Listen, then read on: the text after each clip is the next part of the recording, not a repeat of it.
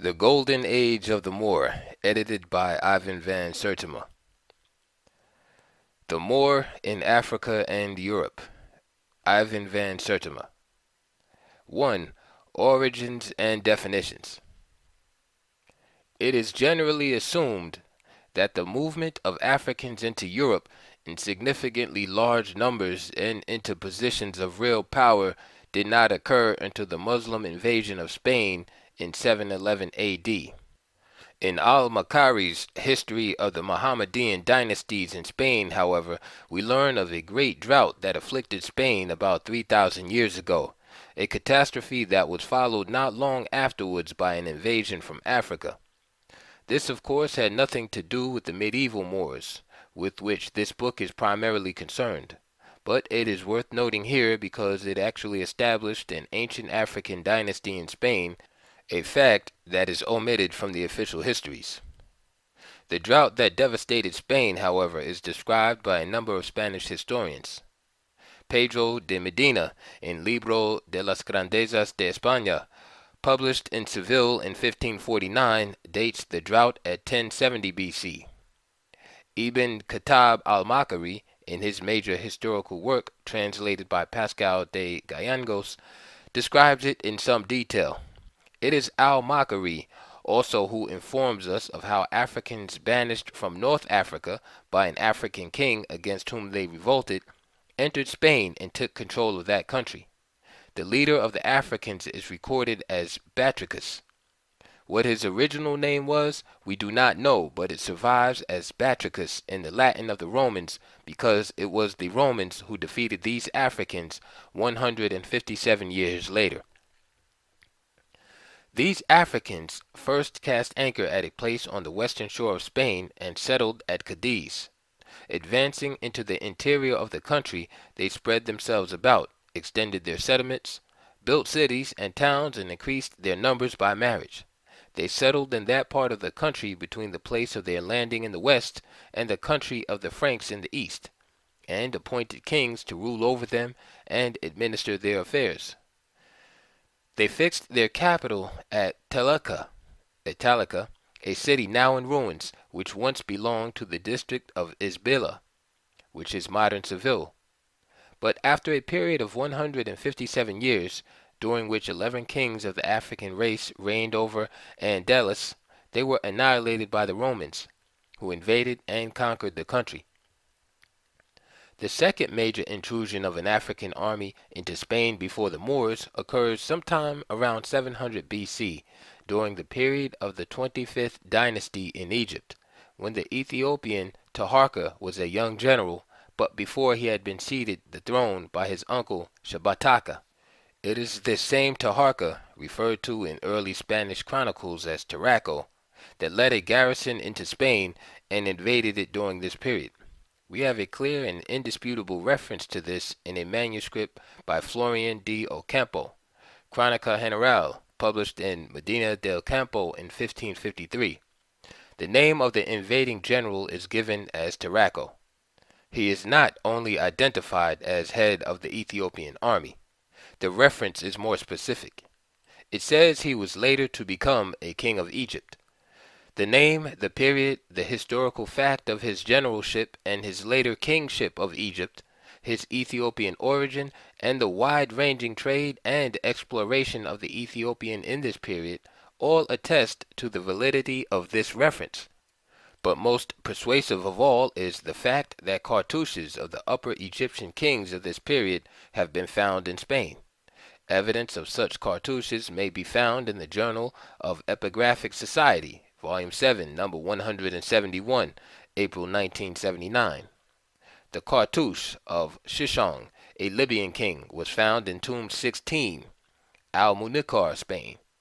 The Libyans ruled with the support of Nubian armies from the 22nd to the 24th dynasties and were overthrown by the Nubians in the 25th.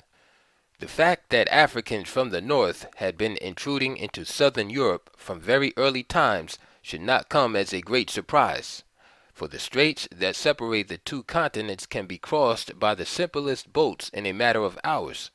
The proximity of the borders of Europe and Africa, and the evidence of the African phenotype among many southern Europeans led Napoleon to remark that Africa begins at the Pyrenees.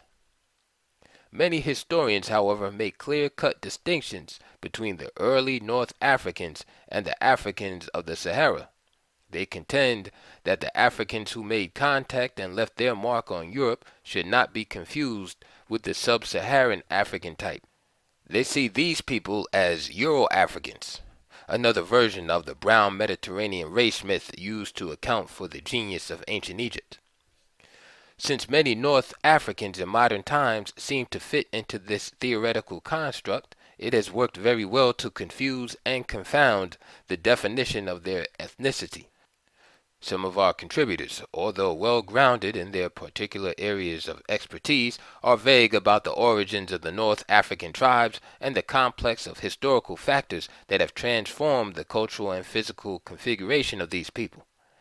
This has compelled me to use my editorial mandate and overview to bring what I hope is a more decisive clarity to this matter. The people whom the classical Greek and Roman authors called Berber were mainly black and affiliated with the then contemporary peoples of the East African area. The word Berber was used in fact to refer to peoples of the Red Sea area in Africa as well as North Africans. It was an ancient belief that the nomads dwelling in the deserts of Arabia were the same peoples whose ancestors had in earlier times roamed the deserts of East Africa. It was such populations that largely comprised the Moorish people, called Moors, from the Greek Moris, the Roman Moris, or dark, because of the attribute of blackness which sharply distinguished them from the bulk of the European people. However, the inhabitants of present-day North Africa are considered ethnically and culturally distinct from people dwelling south of the Sahara. This is only so today because of the considerable influx of European types during the white slave trade and their later movement in positions of dominance after the defeat of the Moors. The 700 years during which the Moors dominated the Iberian Peninsula was an era in which many Europeans came into North Africa in states of servitude. The Muslims brought millions of European slaves over to the North African parts of Sale, Tangier, Algiers, Tunis, Tripoli, Fez, and Marrakesh, and some of the northern Egyptian towns. One very famous sultan, Moulay Ismail of Mequinez in Morocco, had as many as 25,000 European slaves who participated in the building of his colossal stables. Sudanese were also taken into slavery, but before the 15th century, not as many as the whites. It was these Europeans who began to modify through intermixture the earlier black inhabitants of North Africa. This is what eventually made so many North Africans appear different from the sub-Saharan Africans. The anthropologist Dana Reynolds, in an exhaustive and meticulously detailed essay, has attempted to trace the African roots of the original North African peoples. She cites half a dozen Greek and Byzantine Neo-Roman writers from the 1st to the 6th century A.D., who describe the Berber population of North Africa as black-skinned.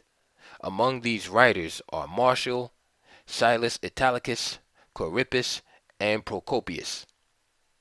The original black Berbers, who were called Moors, were the North African ancestors of the present-day dark brown and brown-black peoples of the Sahara and the Sahel, mainly those called Fulani, Tuareg, Zenaga of southern Morocco, Kunta, and Tibu of the Sahel countries, as well as other black Arabs now living in Mauritania and throughout the Sahel. They include the Treraza of Mauritania and Senegal, the Maghraba, as well as dozens of other Sudanese tribes, the Cha'amba of Chad and Algeria. Apart from her very detailed study of the origins and affiliations of the various tribes, she points out that the Africans involved in the Moorish occupation of Iberia did not just build remarkable things in Europe, but also in their native lands.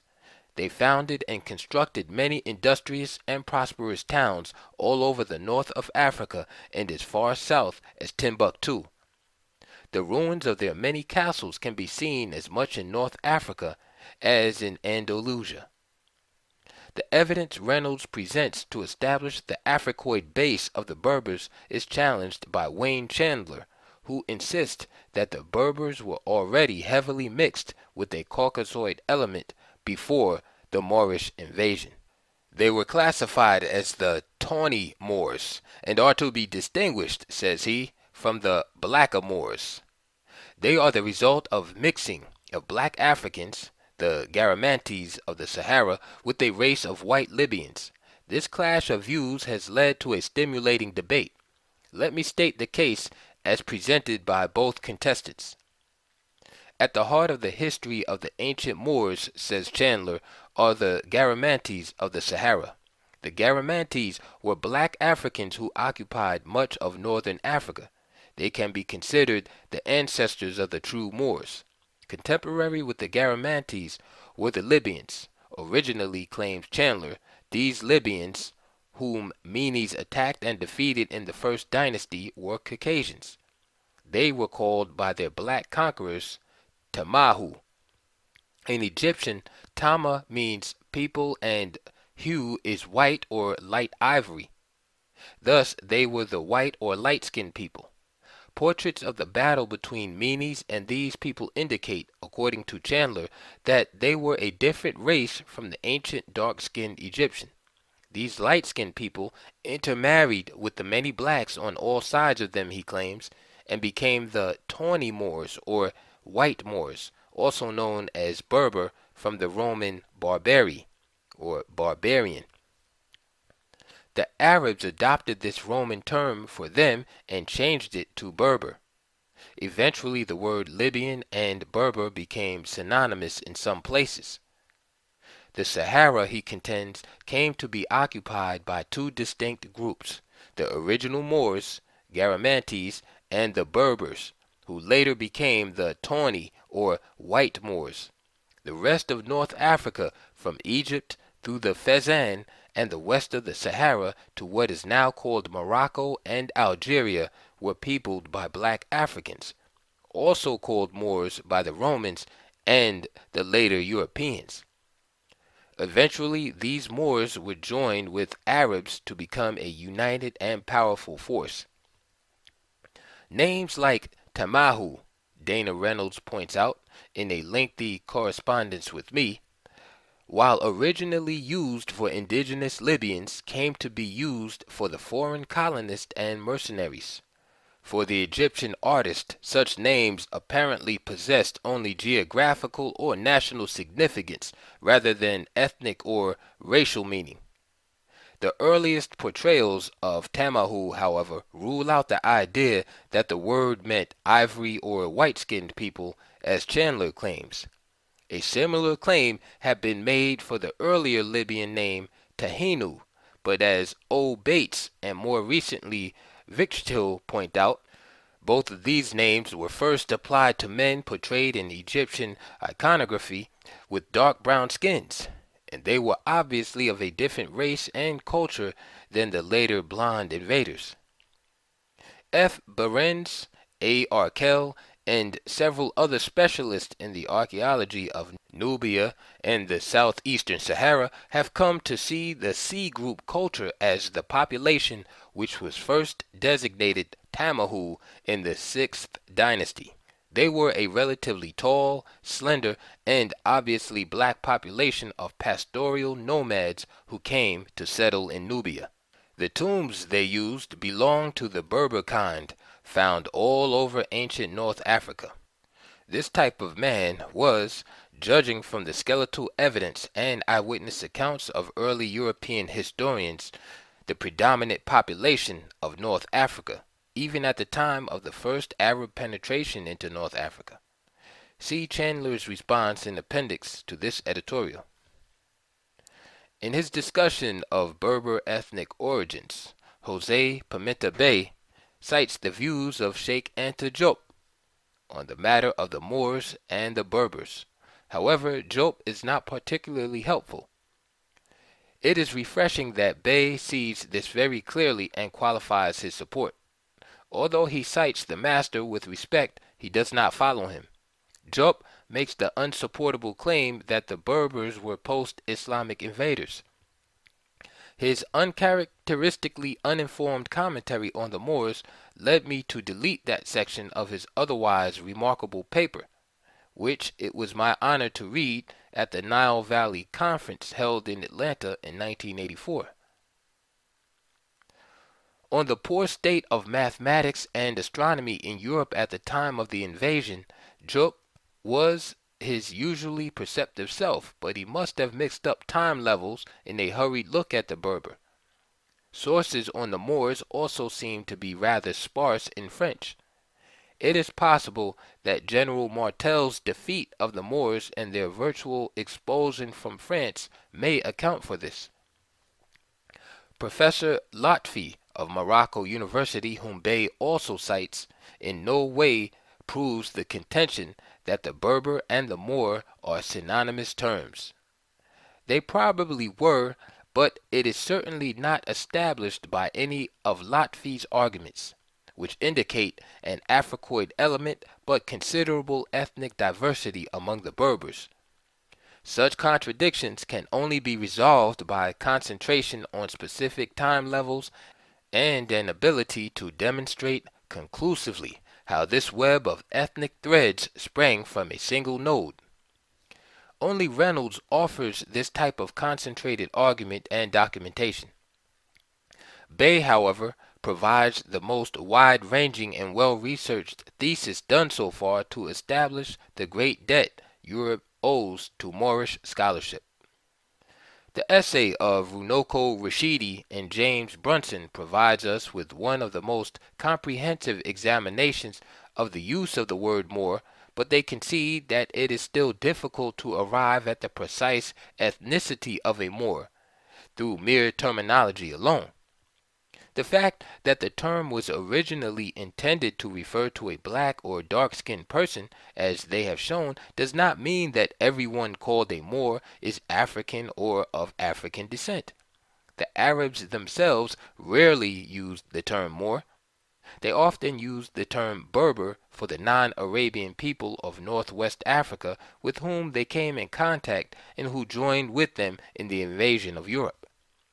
The early Christians also used the term Saracen indiscriminately to cover both Moors as well as other Muslim populations in general. Readers of the recent popular edition of The Moors in Spain by Stanley Lane Poole will seldom find references to color, but a frequent use of the word Saracen. The Moors, according to the Oxford English Dictionary, are people who are commonly supposed to be black or very dark, and it is synonymous with the word for Negro in many contexts. Rashidi and Brunson provide numerous examples of the synonymity of Moor with black during the European Renaissance and earlier. The word runs like a ripple across a vast pool of languages. During the European Renaissance, explorers, writers, and scholars began to apply the term Moor to blacks in general. A prominent example of this tendency can be found in the work of Richard Hakluyt, a 15th century traveler. Hakluyt recorded that in old times the people of Africa were called Ethiops and Negrite, which we now call Moors, Morans, or Negroes. In the Romance languages, Spanish, French, and Italian, of medieval Europe, Moor was translated as Moro, Moar, and Moor. Derivatives of the word Moor may be found even today in these same languages. In Spanish, for example, the word for blackberry is mora, a noun which originally meant Moorish woman. Also in Spanish, the adjective for dark complexioned, which now means brunette, is moreno. We find a similar legacy in the French language. In French, moricard means dark-skinned or blackamoor, while morillon means black grape. Again, as in Spanish, the Italian word mora means Negro or Moorish female. Also in Italian, mora means blackberry, while moreola means black olive. As pointed out above, the Arabs rarely used this word. In Arabic literature, the word Moor was fairly non-existent, and the term Berber was applied to practically all the inhabitants of the Maghreb, Islamic North Africa west of Egypt. The Arab use of the word Berber presents further difficulty since the term embraces many clans, not all of whom are black. It is because of this that Rashidi and Brunson, as well as the anthropologist Dana Reynolds, have gone to the trouble in certain contexts to identify those Berber clans of Africoid or predominantly Africoid origin. The most important identifier, of course, is to be found in medieval painting and sculpture. It is claimed that certain Islamic traditions inhibited the representation of the human image in the work of Muslim artists, and even in cases some medieval Persian art, for example, where this inhibition does not seem to have obliterated portrait art. The human image is often frozen, non-individualistic, and unreal. We are grateful, therefore, that in spite of their prejudices, the Christians left vivid images of the Muslim black. While the black figure at times takes on a demonic quality or emerges as an exaggerated caricature of the African, these paintings and sculptures are an indisputable witness to his presence and importance in this period. Such illustrations are to be found in the Cantigas of Santa Maria, allegedly written by Alfonso X, 1254 to 1286. They are filled with images of the Moor and are mostly black types. This is the period of the Almoravid invasion, which brought hordes of new Africans into the Iberian Peninsula. Medieval illustrators in the Cantigas portray blacks in a variety of roles, from members of the aristocracy to the military. Included among the images of medieval Spain is a black man receiving gifts from a caliph or emir. In another illustration, two noble black Moors are shown playing chess while being attended by black and white servants and musicians.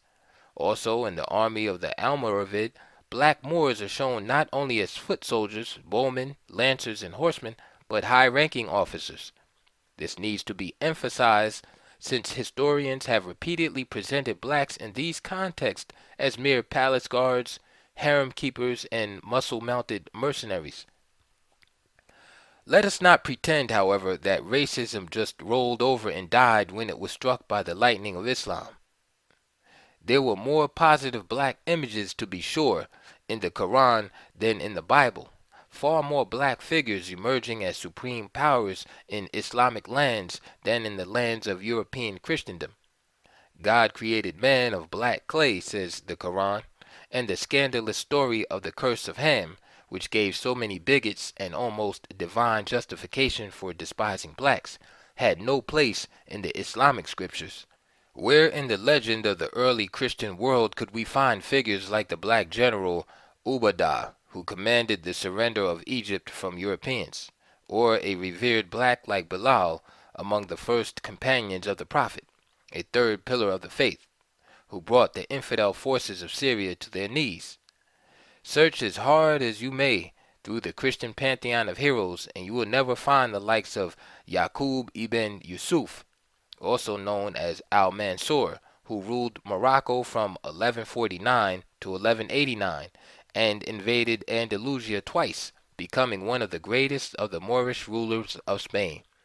And on what throne in Europe, save in the Muslim domains, sits one comparable to Ibrahim al-Mahdi, black poet and musician, who became ruler of Syria in 686 AD and was elected 25 years later as Caliph of all Muslim Spain. As St. Clair Drake points out, making a very serious qualitative distinction, the election by elders of a black to rule all of Muslim Spain makes this, in spite of the presence of color prejudice, which Islam mediated but could not obliterate, very different from the system of color caste that would eventually develop in the New World diaspora. What led to this qualitative difference? According to Professor Drake, the cultures conquered by the Muslims adopted the Arabic language along with the Muslim religion and thus contributed to an international Arabic culture.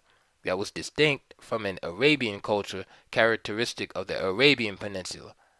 This international Islamic high culture had a tendency to transform color prejudice into an attitude that was subordinated to other values. Islam modified racial prejudices. It did not eradicate it. In Islam, as in Christianity, there has always been tension between its universalistic teachings and its application in concrete situations.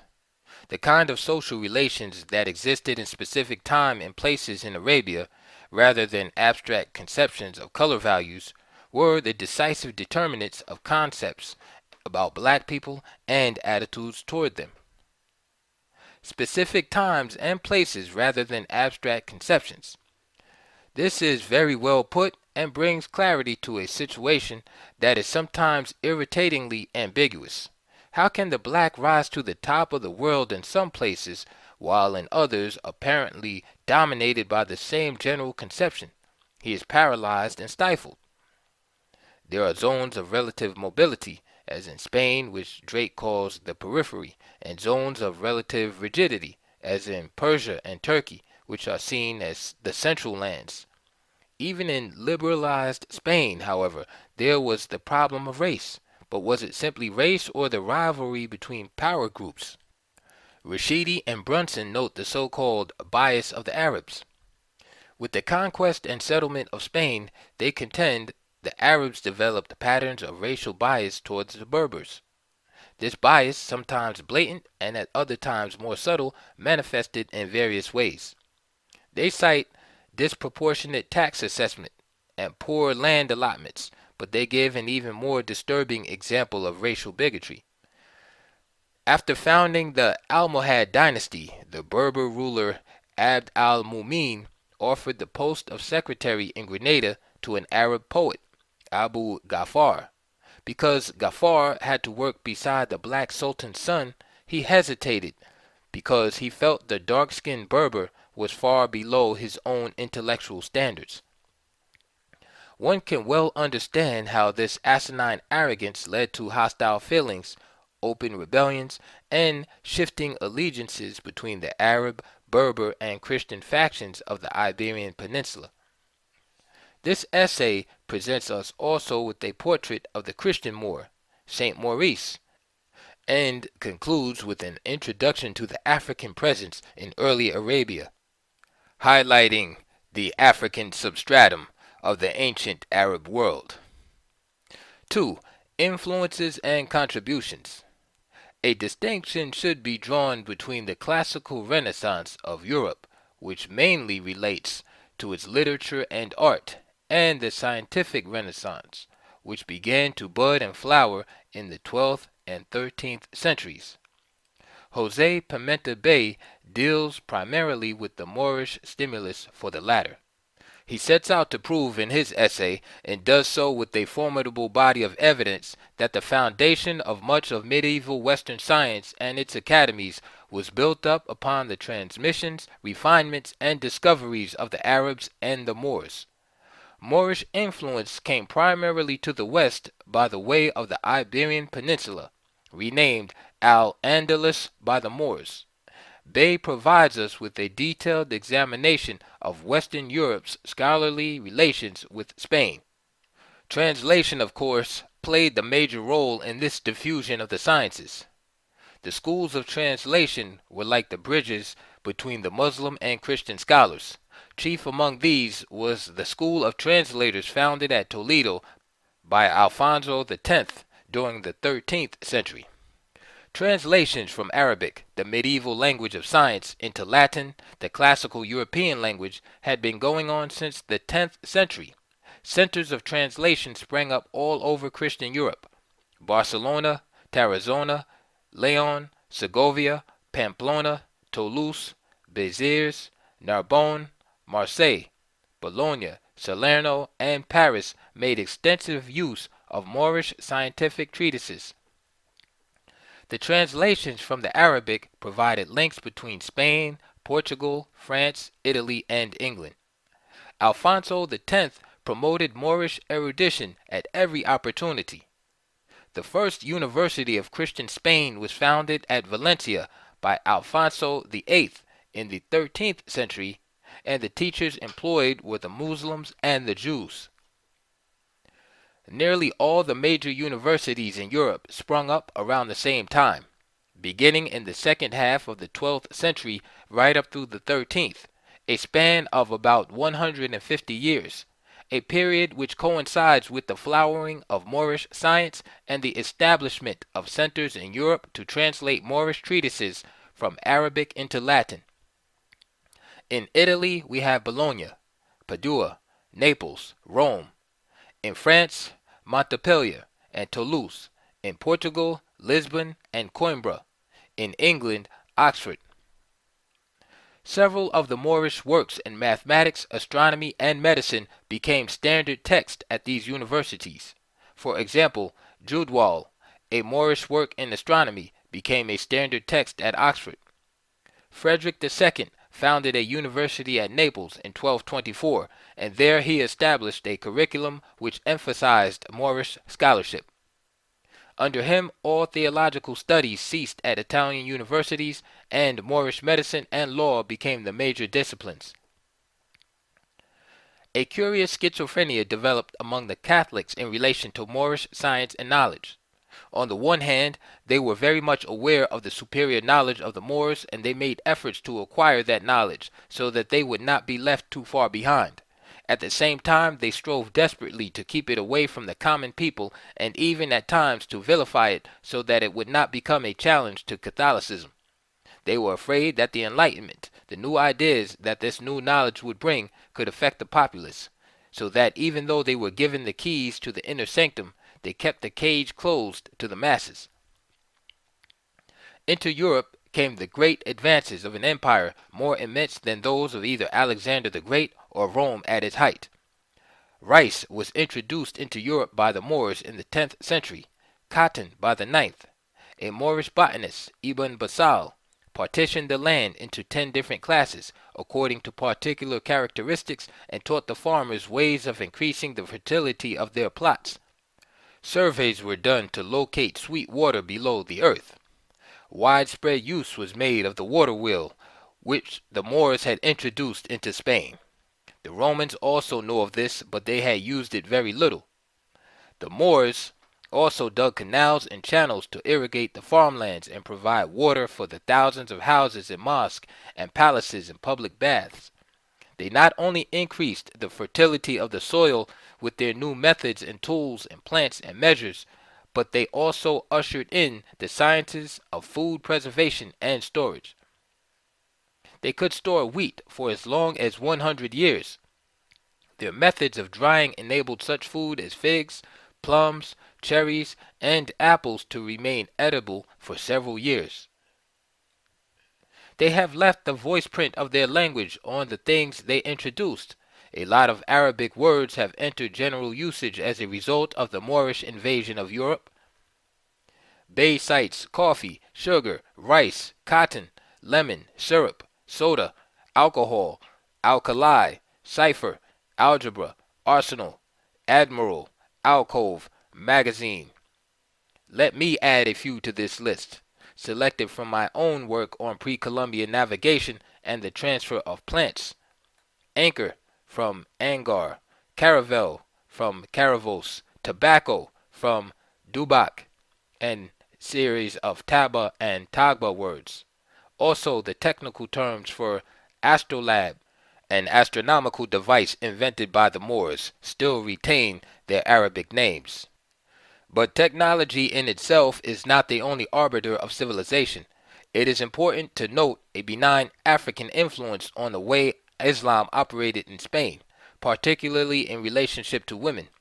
Ibn Battuta, the Arab traveler and writer, first commented with astonishment on the level of freedom and equality of Muslim women in the African town of Wallata. It was the same in Moorish Spain. Unique among Islamic nations, women enjoyed more societal freedoms than in any part of the Islamic world. They moved freely in public and engaged in various gatherings. The practice of purdah was almost entirely ignored in Moorish Spain. Even a daughter of a 12th century caliph had a total disregard for the veil. A question that has always haunted me is the reason for Europe's Dark Age. Why did Europe fall into such darkness after all it had received from the Greeks, who had taken so much and added what they could to the Egyptian sciences? George G. M. James in The Stolen Legacy answers this question. James had pointed out that the edicts of Theodosius in the 4th century closed down the temples of the Egyptian mysteries as well as the philosophical schools of Greece. The Emperor Justinian in 529 AD followed in the same path of Theodosius. Thus an intellectual darkness descended over Christian Europe and the entire Greco-Roman world. It lasted for centuries. But I feel James exaggerates when he claims that, quote, the Greeks showed no creative powers and were unable to improve on the knowledge they received, end quote. His point about their borrowings is well made, but this kind of chauvinistic remark is quite unnecessary. There is no need to suggest the Greeks were dumb and could make no improvements whatever on what they learned. If that were true, the influence of the Egyptians would have been negligible. But James makes an even more important point, which I have not seen repeated elsewhere. It is the missing link in the drama of Moorish scientific ascendancy in the Middle Ages. Eurocentric historians had argued that the Arabs were merely transmitting the Greek heritage lost to Europe during its Dark Age. Even Arabs were made to believe that, and to assume that they were standing on the shoulders of Greek giants. By the time they attacked Egypt, Europeans had long been in charge of that defeated country. The Arabs seemed to forget that their conquest of Egypt had been made easy by the resentment of the Egyptians against their Byzantine overlords. We know far more today about the enormous debt Greek science owes to Egypt. See my essay, The Egyptian Precursor, in this issue. But what was little suspected was that Greece was not the only conduit of Egyptian scientific genius to the Arab world. James provides evidence that there were Egyptians fleeing their country in large numbers during the Persian, Greek, and Roman invasions, fleeing not only to the desert and mountain regions, but also to adjacent lands in Africa, Arabia, and Asia Minor, where they lived and secretly developed the teachings which belonged to their mystery system. In the 8th century AD, the Moors of North Africa invaded Spain and took with them the Egyptian culture which they had preserved. Knowledge in the ancient days was centralized, that is, it belonged to a common parent and system, the wisdom system or mysteries of Egypt, which the Greek used to call Sophia. Whatever we may say of these great scientific advances, there is something that we cannot gloss over, and which unfortunately we must mention in our uncompromising quest for the truth of history. Some despots and merchants did trade in slaves during part of the Moorish occupation of Al-Andalus.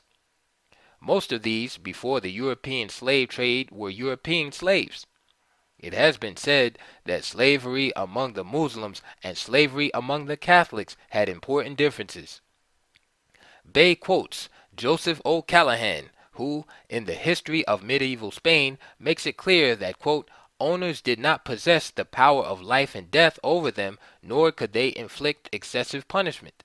Slaves had rights, and they could actually seek assistance if they were exceedingly maltreated. On this matter, Bay comments, any student of American history knows that this was far from the case regarding the British and United States system of enslavement. The enslaved African was a non-human legally designated as property. Slavery, regardless of these qualifications, can never be condoned or forgiven. But it was not central to their system, it was marginal. I think it should be also pointed out, contrary to myths about the Muslims, that they did not force their religion down the throats of the Christians. John Jackson, in an informative chapter on the Moors in his book, Introduction to African Civilization, shows us how Christian, Jew, and Muslim were treated with equal respect during the dynasty of the Umayyads. We have been given no evidence that this changed dramatically in later Muslim dynasties. The slave trade in this time was not a state institution. It was like the lucrative drug enterprise of today, a large but lawless thing. sometimes indulged in by bad rulers, but not a keystone of the system, as it was later to become in the Euro-Christian world. The Moors, let it be said, did not suppress the languages of the people of Al-Andalus. They did not outlaw their sacred customs.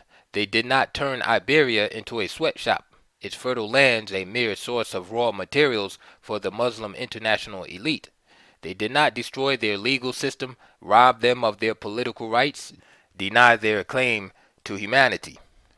The one thing they did insist on was a say in the election of the Catholic bishops, since the rival power of the Church could undermine Muslim power and authority.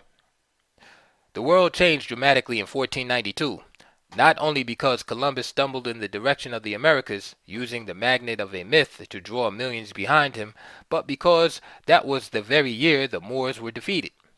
It is not an accident that it is Spain and Portugal who spearheaded the movement in this direction. It was on January 2nd, 1492, that the African leader Abu Abdillah, otherwise known as Bobadil, surrendered to the Spanish. Jan Carew compares the illiteracy of the Christian Europeans to the learning and erudition of the Moors of that time. The comparison is so startling, his comment is worth quoting. At a time when the most insignificant provinces of Moorish Spain contained libraries running into thousands of volumes, the cathedrals, monasteries, and palaces of Leon, under Christian rule, numbered books only by the dozen. The paltry number of texts the Christians did possess were almost all devotional or liturgical. The narrowness of vision this produced among leaders of the church and state was to have catastrophic effects. It led to the massive burning of African and Arab books under the ordinal of Cardinal Jimenez de Cisneros. It inspired a similar bonfire of the books of the Native Americans. Bishop de Landa exhorted his followers in the Yucatan, "Burn them all, they are works of the devil." The destruction of the Moorish libraries was particularly vicious because it was not only inspired by religious narrowness and bigotry. Hatred of the dark invaders kindled the bonfires. The church at the time, too, saw most of this foreign learning as something evil, even demonic. The number system that we use today, for example, brought in by the Moors from India, was seen as late as the 17th century in some parts of Europe as signs of the devil. It became a religious mission for men like Jimenez and his successors to erase from history all memory of the Moors. Jimenez even induced the Spanish sovereigns to outlaw the public baths, making cleanliness antithetical to godliness. Fortunately for the scientific renaissance, key Moorish works had already been translated and circulated, even smuggled secretly into the academies, significant seminal inventions introduced and established before these barbaric attempts at an intellectual holocaust. Beaten into surrender, forced by the millions to seek refuge back into Africa and Arabia, some of the Moors still held their ground. An important rebellion by the Moors is cited by Carew in 1568, led by Mulavi Abd Allah Muhammad ibn Umayyah. This was such a serious rebellion that Philip II of Spain had to call on Don Juan of Portugal to put it down. Carew deals with the subtle evasions by Europeans who refused to admit that the Almoravids, 1056 to 1147, were Africans. They continued to describe them variously as descended from the Sanhaja tribes of the Sahara, or the desert Sanhaja, from whom the Almoravids had first drawn support, suggesting that Almoravids themselves were of a different race, and that they got the Sanhaja to help in their campaign, or the African troops, the Sanhaja. While he notes that the Arabs later developed a myopic vision of history, ignoring the African contribution, he praises the early Muslim open-mindedness. For, after all, Islam went beyond the Arab, and in its early revolutionary phase, its eagerness to embrace the universe of man's imaginings was extraordinary. Unlike Christian theologians who forbade scholars from considering ideas outside of the prescribed ecclesiastical canons of the day, Islam accommodated new ideas with grace and a civilized tolerance. Let me quote from him again, since he highlights the advantages of this kind of dynamic openness very well. Muslim scholars absorbed and synthesized and expanded upon the knowledge of the Ethiopians and Egyptians, the Phoenicians, the Greeks, the Chinese, and the Indians. A new and momentous leap forward in the theoretical and applied sciences evidenced itself in Moorish mathematics, medicine, astronomy, navigation, and new concepts of world geography and philosophy. The popularity of Moorish scholarship was such that for centuries Arabic was commonly accepted as the language of scholars from Europe, Asia, and Africa. His essay is particularly illuminating when it comes to the discussion of agriculture. The Moors transformed the Iberian Peninsula in this respect. They were able to create a harmony in the rhythms of the life in the city and in the countryside. They not only brought advanced drainage and irrigation systems, reservoirs, aqueducts, sophisticated storage facilities, and efficient marketing, transportation, and trading networks, but they brought the beauty and freshness of the countryside into the cities. Fantastic gardens, parks, lush inner courtyards, and a constant supply of pure water. They also brought a variety of new crops, like cereals, beans, and peas of various types, olives, almonds, and vines, rich new sources of protein. Fruits unknown to Europe tumbled into the market: oranges, pomegranates, bananas, coconuts, maize, and rice. They brought the art of dry farming as well to the high, bleak plains, and they introduced the water wheel, as I mentioned earlier, an invaluable source of energy for irrigation and the grinding of grain. The impact of the Moors upon European literature and upon the work of great writers like Cervantes and Shakespeare is also rarely discussed. Carew points out that Spain's greatest literary figure, Cervantes, was for several years prisoner of a Moorish leader in North Africa. The tales of knight-errantry and courtly love, which obsess Cervantes' hero Don Quixote, were filtered through centuries of the Moorish Islamic experience.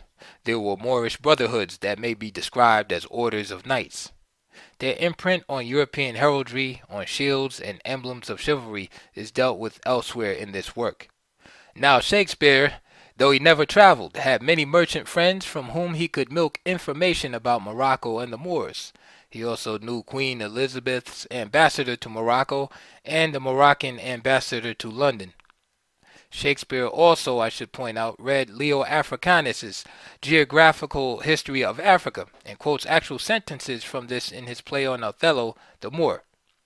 He wrote an ode to his Moorish mistress, Lucy Morgan of Clerkenwell, and seems to have taken a greater interest in the black figure than any other English dramatist of consequence. Carew touches on his treatment of these, from the noble Moor Othello to the caricature of the black slave Caliban, round whom the racist prejudices of Elizabethan England are crystallized, to the dark-complexioned Prince of Morocco, whose color is cancelled out, in his rivalry with the pink Prince of Aragon for the hand of Portia, by what Shakespeare sees as the grand equalizer, wealth and class. The image of the Moor in European literature, however, an occasional though powerfully evocative figure in the plays, novels, and canvases of major European writers and painters, seems rather minimal in its effect on literary or artistic structure and form. Not so in the matter of music. The influence of African and Arab musical instruments, poetry and song, even musical theory on the melodies and rhythms of Spain shine through the lies and evasions of musicologists to this day. Yusuf Ali, drawing upon a comprehensive body of work on this subject, tries to set the record straight. A major misconception about African music is that it has always been separable from what became the Arab-speaking countries of Maghreb, Morocco, Tunisia, Egypt, and the Sudan. The tendency of most people, even scholars who should know better, to confuse ancient and modern social and ethnic reality has led to serious misunderstandings about racial and cultural origins of the people of North Africa as compared with Africans in other parts of the continent. The Maghreb is seen as a thin finger of Islamic culture that stretches from Egypt to the Atlantic. and what it was before the advent of Islam or the European slave trade is ignored or forgotten. We shall not attempt to prove here, since we have done so definitively in other volumes, that Egypt, in the classical dynasties at least, was predominantly African. But what is seldom recognized is the African substratum of ancient Egyptian music. This music was to spread and influence both the Eastern and Western world. It haunted and startled the Arab, even as he was startled by the pyramids and sphinxes and colossal monoliths, which in his desert habitat he had never seen. Experiments in ancient Egypt with a music notation system and the establishment of schools of music that not only taught vocal and instrumental performance, but also theory and chironomy, the art of notation by means of gesture, made Egypt the first civilization to do so. Egyptians, even as late as Greek times, were still possessors of canted knowledge in both music practice and theory. Thus, much that we credit to Pythagoras and the Greek music theorists have deeper roots in Alexandria and the Nile Valley. In addition, the legacy of ancient Egypt is found in the shapes, tunings, and playing styles of such folk instruments as the argol, double clarinets, the janebri of North Africa, the many end-blown flutes of the Near East, the helam of the Wolof, and the sistrum of the Ethiopian Copts. Ali devotes a long section to acquaint his readers with the spread of the Arab language east, north, and west across Africa. What he is trying to say, and the Encyclopedia Britannica adopts the same attitude toward this problem, is that since any Arabic-speaking African would be referred to as an Arab, one can be misled into making clear-cut distinctions between the Afro-Semitic or Euro-Asiatic Arabian and the Arabic-speaking African, since there are so many instances where such distinctions would either be blurred or misleading.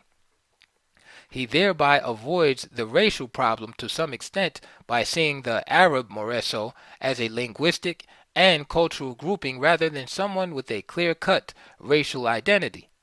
This approach has the value of freeing him to discuss the innovation and impact of the alien invaders on Andalusian music without having to distinguish the fair-skinned Arabian, say, from the dark-skinned Berber of the medieval period.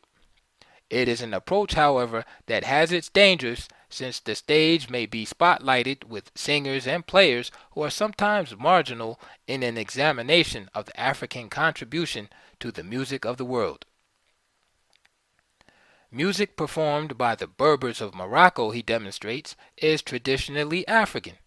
The Black Nawa, a community or tribe of griots or storytellers, perform a large part of the traditional music. They are also found in Tunisia and among the Wolof of Gambia. Ali points to a mixture of styles, as among the Wolof, and emphasizes that this synthesis, reflecting both a Muslim and a pre-Islamic African element, may be found throughout the fringes of the Sahara. He cites the work of an important African musicologist, Kebede, who asserts that an indigenous and truly African style of music cuts across Africa, north to south and east to west.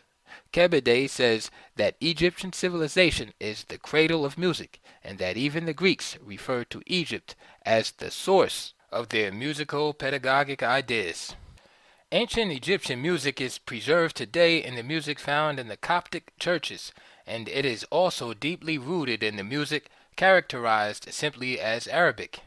The controversy over the African root of the Berbers, which runs through the essays of Reynolds, Chandler, and Bey, flares afresh in the citations of Ali. Graham tells us that the music of the Berbers has nothing whatsoever to do with Arab influence, but represents an ancient African style. What is remarkable and brings us back once again to brood upon the inspirations of Egypt is that the Arabs came there with their poetry, but nothing formally set to music. They did not yet have a classical form of music that they could call their own. There is no evidence of musical treatises in Arabic. Ali informs us until the 8th century. This is after their invasion and their study of Egyptian music practice and theory as translated and transmitted by the Greeks. Virtually all European scholars, however, claim a Persian origin of Arab music, even though they know, or at least should know, that the first Persian musical treatise dates from the 12th century, about 400 years later. The most significant of the Moorish musicians was Zuryab. He arrived in Spain in 822. He was known as Zuryab, the Blackbird, a name given to him because of his black complexion, his eloquence, and the melodious sweetness of his voice. Zuryab made not just an impact on the music of Spain, especially in the development of the lute, but he became the cornerstone of Spanish musical art. In Cordova, he founded the first conservatory of music. He also invented a plectrum made of eagle quill instead of the wooden one that had been used before. He was deeply versed in every branch of art, and he was gifted with such a remarkable memory that he knew by heart upwards of 1,000 songs with their appropriate airs. Before Zuryab, the lute was composed of only 4 strings, which may be likened to the 4 elementary principles of the body. They expressed the 4 natural sounds. He added another red string and placed it in the middle, which considerably improved the sound and made it more harmonious. The theory of humors, which the Egyptians introduced into medicine and which had been picked up by the Greeks, and through their translations by the Arabs, was now transferred to music. The object of music was to restore the equilibrium of the soul in the same way that medicine was supposed to restore the equilibrium of the body humors. Zuryab became the most fashionable arbiter of taste in the 9th century. He affected the way the upper class of Andalusia ate at the table. He was the first to introduce crystal tableware. He changed hairstyles. He introduced new customs in perfumes and deodorants, in the manner of washing clothes and cooking. He brought in new dishes, some named after him. He introduced new fashions in dress, a greater range of colors and textures of garments to suit the shift and change in seasons. He revolutionized the style of serving and eating food. Food was no longer served in one mass, as was the general case in Al-Andalus before him. Following his lead, it was broken down into separate courses, beginning with soups and ending with desserts. Apart from musical composition, instrument making achieved a high state of development in Moorish Spain. Some of the new instruments include the cayel, the carrizo or reed, the lute, the rata, the rabel or rebec, the kanun, harp, the munis, the quenira, a type of zither, the quitar, the zolami or oboe, the chakra, and the nora or flutes. Other wind instruments mentioned are the pastoral flute, the Moorish pipes, 2 kinds of flageolet, and the bagpipes. The percussion instruments include the bambrel, the tambourine, castanets, brass rattles, makara, and the atambor. Even when the Moors had been defeated and Christians had reconquered the territory once occupied by these people, the music was imitated by a great number of Christian Europeans, and the Christian kings still kept Moorish musicians in their employ, even as had the Moorish kings before them.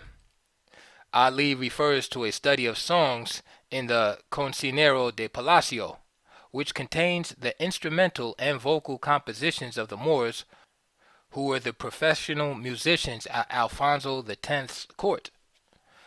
Of the hundreds of songs examined in this work and the Cantigas of Santa Maria, the vast majority fit the pattern of the Andalusian metric system and are in the Zahal form the Moors created in the Andalusia toward the end of the 9th and the beginning of the 10th century. Their influence on musical instruments in Europe was considerable. They were the first to introduce a scientific description of musical instruments and possessed the only didactic instrumental methods in music during the Middle Ages. While most commentators agree with this, they insist that their influence was confined to that category and that they contributed nothing to musical theory. The historian of music, George Henry Farmer, points out, however, that since there was such an advanced state of instrumental music, it would be difficult to deny that some practical theory would have also been passed along. Indeed, says Farmer, I believe with others that the major mood due directly to the accordatura and fretting of the Arabian lute was among the new musical ideas introduced in this way. He also cites evidence for the transmission by the Moors of practical theory. Mamadou Chinyilu deals with the pivotal role of Africans in the birth of the Islamic faith and shows that they figure not only in the Prophet Muhammad's lineage but in his upbringing and development. St. Clair Drake points out, and with supportive evidence, that Muhammad himself was described as being of a red color. However, the 10 sons of Abd al-Muttalib, Muhammad's grandfather, were all, according to D.S. Margoliouth, men of massive build and of dark color. This would not make Arabs see Muhammad as a black man in the popular American sense. We must remember that we are dealing here with polygamous families, and the sons of al-Muttalib were probably not only of different wives of different races, but the particular son who fathered Muhammad may also have married women of different races. This therefore would not automatically make Muhammad black or Africoid. Phenotypically, at least, he does not appear in that light to the Arabs. The way color prejudice had to be dealt with again and again with stern sermons by the Prophet makes it clear that the majority of his followers could not have seen him as such. A stigmata was still attached to people with classically Negroid features, St. Clair Drake tells us. His work is particularly informative on this delicate point. Black Africans, however, figure very prominently in Muhammad's life. Apart from the reputed African ancestry of his grandfather, Chinyilu points out that he was reared by an African woman, Barakat, when his mother died. He pleaded with his family to raise money to free the African slave Bilal, who not only became a pillar of the faith, but his closest and most honored friend unto his death. One of his wives, May, was an African. His adopted son, Zayd bin Harith, destined to become a great general, was also an African. Muhammad held Africa in such mystical reverence that when his early followers were fleeing persecution in Arabia, he advised them to seek asylum in Africa, for yonder lieth a land of righteousness. Africans were pivotal also in the spread of Islam. The invasion of Spain in the 8th century and the survival of the Muslim dynasties in the 11th owe a great deal to African military prowess and leadership. Chinyilu celebrates the military exploits of Tariq, who conquered Spain in 1711 A.D., of Yusuf ibn Tashfin, leader of the Almoravides, who routed Alfonso VI's army in 1086, 15,000 Africans facing 70,000 Europeans. Assuming leadership of Muslim Spain in 1091, and of Yaqub al-Mansur, who conquered Spain and Portugal on 2 separate occasions to become the most powerful ruler in the world. Such was the respect these leaders inspired in the hearts of their enemies that royal crest and coats of arms in Europe were emblazoned with Moorish heads. To the influence of Moorish science on Europe we finally turn, for it is in this field that the impact of the Moors is least known and most felt. Wayne Chandler points to advances in mathematics, the solving of quadratic equations, and the development of new concepts of trigonometry. He informs us that Moorish chemistry refined upon gunpowder invention in China and thus introduced the first shooting mechanisms known as fire sticks. They were also known for their skill in medicine. For 7 centuries, the medical schools in Europe owed everything they knew to Moorish research. Vivisection, as well as dissection of dead bodies, was practiced in their anatomical schools, and women as well as men were trained to perform delicate surgical operations. They were the first to trace the curvilinear path of rays of light through air. This discovery in about 1100 A.D. is a prerequisite to the design of corrective eyeglasses.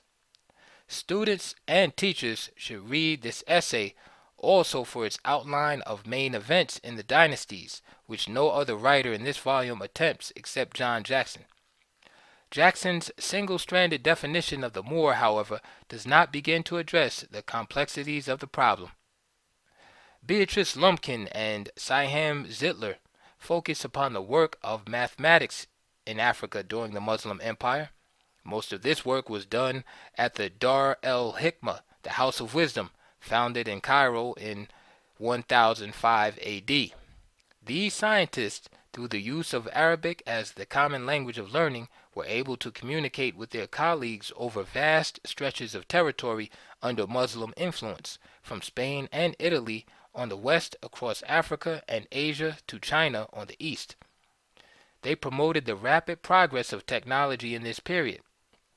Even before the House of Wisdom was established, we have evidence of complex machines developed outside of Europe: self-operating valves, timing mechanism and delays, worm and pinion gears operated hydraulically, even crankshafts. The first steam engine had already appeared in Africa, built by Haran in the Egyptian city of Alexandria. Also the water clock and the thermometer. Europe lagged behind in the technological race and later profited immensely from these innovations. Edward Scobie deals with these aspects of Moorish science that made the global expansion of Portugal possible.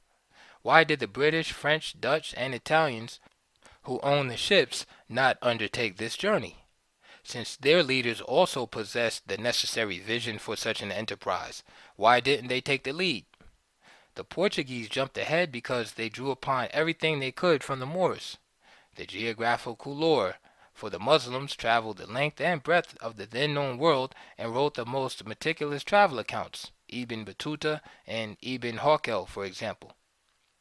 All the advances in navigation, lateen sails, astrolabes, and nautical compasses, astronomical tables, tubes, to the extremities of which ocular and object diopters were attached, the measurement of time by pendulum oscillations, the finest maps. Also, gunpowder and artillery. The Moors had not only made the fire stick, as mentioned above, but even cannon forged from wrought iron.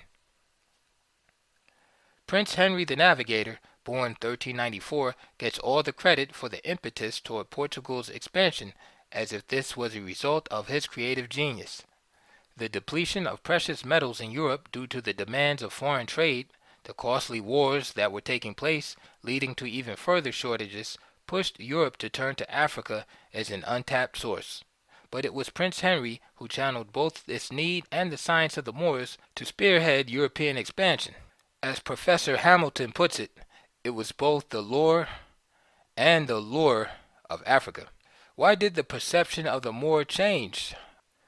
Why was there no doubt before 1492 that one was dealing with a mix of racial types speaking Arabic, among whom the black African was at times a dominant figure, whereas in 1992 it would seem like racial chauvinism to suggest that Africans played a major role in the occupation and enlightenment of a critical part of Europe.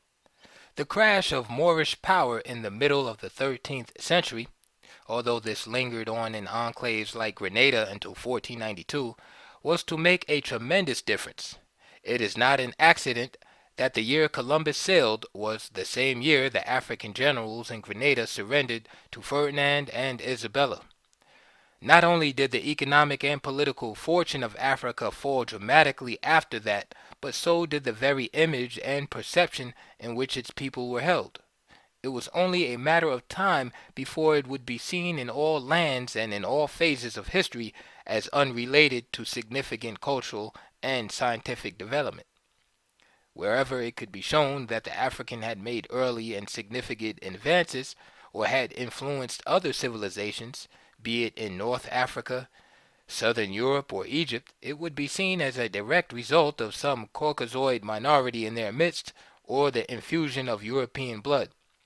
This led European historians to assume that there had to be a Caucasoid origin of or a Caucasoid class or caste above such extraordinary people as the Moors. Egypt, the depository of traditions of incalculable antiquity, had submitted, after a brief and determined struggle, to the common fate of nations, and the banners of Islam floated in triumph from the towers of Alexandria and Memphis. It was with a feeling of awe and wonder that the fierce, untutored Arab gazed upon the monuments of this strange and to him enchanted land. Before him were the pyramids, rising in massive grandeur upon the girders of the desert, the stupendous temples, the mural paintings, whose brilliant coloring was unimpaired after the lapse of 50 centuries, the group of ponderous sphinxes, imposing even in their mutilation, the speaking statues which facing the east, with the first ray of light saluted the coming day, the obelisk sculptured upon shaft and pedestal with the eternal records of long extinguished dynasties, the vast subterranean tombs, whose every sarcophagus was a gigantic monolith, and the effigies of the old Egyptian kings, personifications of dignity and power, holding in their hands the symbols of time and eternity. The influence produced by the sight of these marvels on the destiny of the simple Arab, whose horizon had hitherto been defined by the shifting sands and quivering vapors of the desert, by whom the grandeur and symmetry of architectural design was undreamt of, was incalculable. History of the Moorish Empire in Europe. S.P. Scott, 1904. Professor Scott may have exaggerated the simplicity of the desert tribes who overwhelmed Egypt in the 7th century A.D., but with respect to the impact of Egyptian science on the latter Muslim invaders, the vaulted tone of the above passage carries not the slightest hint of exaggeration. The irony is that the Muslim invaders came upon inscriptions and papyri that they could not read. They were therefore to draw upon the vast body of ancient science second-hand, through the translations of the Greeks, the students rather than the teachers. Thus even they, in spite of their later refinements and advances, subscribed to the notion that they had merely built upon an original European base, and that their real contribution to the scientific renaissance in Europe was largely to preserve and transmit the lost secrets of a Hellenistic heritage. This notion pervades even the latest works done on science of the Muslim peoples. Rome Landau, in his recent book, The Arab Heritage of Western Civilization, repeats this like a compulsive chant in every chapter. While Europe lost the Greek legacy, he claims, the Arabs discovered it. Again, the Arab assimilation of the Greek treasure forms one of the most fascinating chapters in the history of man's quest for knowledge. 2 pages later, he is still chanting the same tune. They gradually erected on Greek foundations an intellectual edifice of their own. No field of Greek learning, from philosophy to math, medicine, and botany, was neglected. Since most modern Egyptians represent a dramatic departure, both racially and culturally, from the Egyptians of the dynastic era, and have been taught by both British and French imperial powers to follow the Eurocentric approach in these matters, we will find this dismissive attitude towards the science of ancient Egypt even in the most devout, the most learned of Muslim scholars. Such is the case of Said Hassan Nasser, author of the most recent encyclopedic work on the science of the Muslims. It exudes with a spirit of superiority over the so-called materialistic vision of the European, but in a typically schizophrenic vein, it rarely ever mentions pre-Islamic Egypt as having a scientific tradition. It is the same Eurocentric chant in spite of his chauvinism. Praise be to Allah for Aristotle and Plato, Pythagoras, Euclid, Hippocrates, and Galen. We have gone beyond this, sure, but before these Greek spirits there is nothing but the womb of space. That is why I have found it necessary to outline important aspects of Egyptian science, as it bears not only upon the Greek, but upon the latter invaders of Egypt. See my chapter, The Egyptian Precursor to Greek and Arab Science, which illustrates in a courtroom judgment the case against the main Greek plagiarists, Archimedes and Pythagoras. A later version will provide supplements to this indictment. It is important that readers be made aware of this African background, since it is difficult, if not impossible, to distinguish at all times African Muslims from other Muslim scientists. What we can say about Moorish science is that it was not European in its seminal inspiration and only minimally affected by Europeans before 1492. It was a multicultural tradition involving strong African and Arabian elements, but also elements of the Hindu, the number system for example, and the Chinese gunpowder technology. Science ideally is beyond racial classification. It is neither black nor white, African nor European. What one man invents becomes the common property and benefit of the whole human race. But when there is a perceived attempt, conscious and unconscious, preserved and relentlessly over the centuries to minimize or exclude the contribution of people of a certain race, then an emphasis upon those invisible people in history becomes a duty, a mission, a necessary corrective. It is not that we seek to denigrate the achievements of the Greek, nor to subtract one iota from the contribution so loosely labeled as Arab, but to point out that there are seminal antecedents to the Greek that are too critical and significant to be ignored, and that both ancient and contemporary African element mixes and melts in the crucible that became the science of the Moors. Appendix to editorial. Rebuttal to letter of Dana Reynolds on the Tamahu by Wayne B. Chandler. In reviewing the summary of Dana Reynolds' section on what constitutes a Berber, several factors come to mind. First, in addressing her statements pertaining to Berbers, I find it necessary to explain what seems to me to be the obvious. There is no question that there are groups of black Berbers in the northern countries of Africa, but my task was to identify and trace the origin of a particular group or segment of this Berber population, which came to be known as the Tawny Moor. That these so-called white Moors existed is irrefutable, for there are not only litanies of written documentation, but scores of painted renditions of these Berbers to remind us of their presence in the Islamic conquest and construction of North Africa and Spain.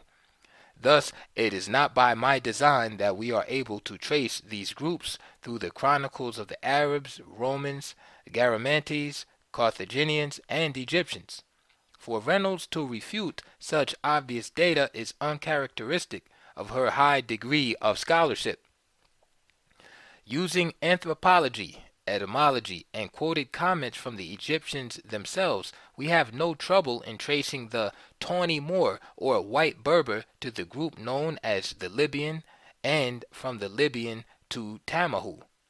Beside the historical accounts of these whites, which is demonstrated on the famed palette of Narmer Menes, if we are taking into consideration visual evidence, and the statuary of Rehotep and consort Nofret, we have the written testimony of these white Libyans on the Wadi Maghara, which contains several memorials to the ancient kings of Egypt. The Wadi Maghara states that in the 6th dynasty, Pepi I was the conqueror of the Tamahu, the foreign people who in his time dwelt in the valley of caverns.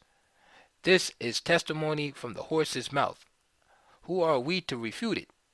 A pictorial representation of 4 races of men is found on the tomb of Seti I.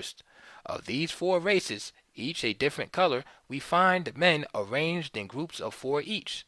One of these is the European, and is depicted as white as snow with the designated inscription, Tamahu. Reynolds quotes Behrens and Arkell stating that in the Tamahu they identify a C-group culture which was, quote, tall, slender, and obviously black. What makes this so obvious? And who is stating this? Behrens and Arkell? Reynolds? Or a third party whom Reynolds is quoting? Her statement suggests she is quoting someone else who is quoting these sources and that they have not been thorough in their research. Etymology in this case is unwavering and inflexible and states most assuredly that the Egyptian word Tamahu means the white people. In regards to Reynolds' comments on the Tihanu, it has been acknowledged by Egyptologists and historians alike who have correctly translated the hieroglyphs, that this group was of the black race. Job, writing in 1955, states, "The Tihenu, or Black Lebu, was probably the ancestor of the modern Lebo. These blacks preceded the Tamahu, or white Libyans in that region of the western delta. The existence of the first black inhabitant, the Tehenu, made it possible to create confusion over the term brown Libyan. As historians, it is our responsibility to convey an accurate account of what has transpired in our past. We must at all costs refrain from the same tactics employed against us by the European historian, for, as we have seen, this approach leaves a void which is easily filled with the truth, making it easy to refute all lies and scholarship which is based on deception. That among the predominant black types, there was also an Euro-Asiatic species of man in Egypt from a very early historical period is fact. That they in latter times came to be known as Libyans is also fact. That these Libyans amalgamated with the indigenous blacks of the area, which eventually produced what came to be called the Tawny or White Moor, is also irrefutable. Reynolds cannot afford to misrepresent the historical ledger because she wants to paint the entire population of Africa as black when there is substantial evidence to the contrary. I have no doubt that in most cases Dana Reynolds' approach to history is impeccable, but in this matter I find an oversight in her categorizing of the Tamahu and their relationship to the Berbers. I do agree, however, with her assessment of the black Libyans and the historical role they have played during and after the Arab conquest. End of Part 1. The Moor in Africa and Europe.